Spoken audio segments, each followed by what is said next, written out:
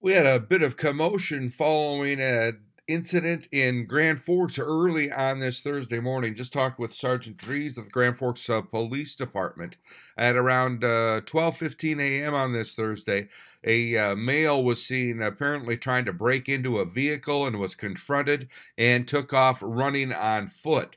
Police set up a perimeter and took him into custody about a block and a half later.